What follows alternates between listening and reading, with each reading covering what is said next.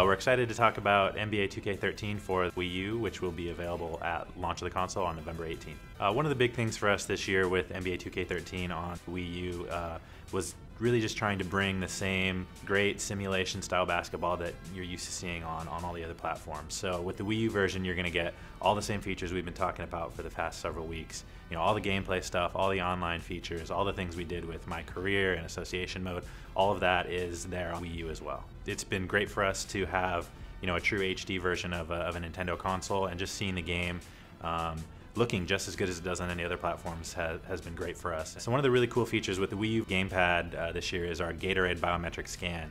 And what that does is it actually lets you take the gamepad, aim it up at your main screen, and what you get on the gamepad is kind of a technical view of the players on the court. You'll see things like their fatigue levels, whether or not they're hot and cold, and it's actually really cool because it's kind of a quick way to get a glance at the status and basically what everyone is up to on the court.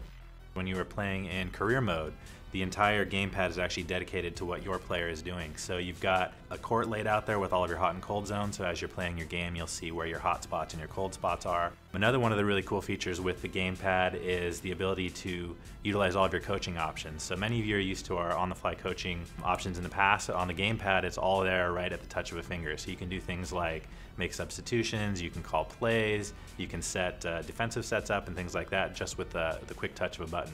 NBA 2K13, it's going to be a great game. It's coming soon to Wii U. We're looking forward to everybody getting their hands on it, so go and check it out.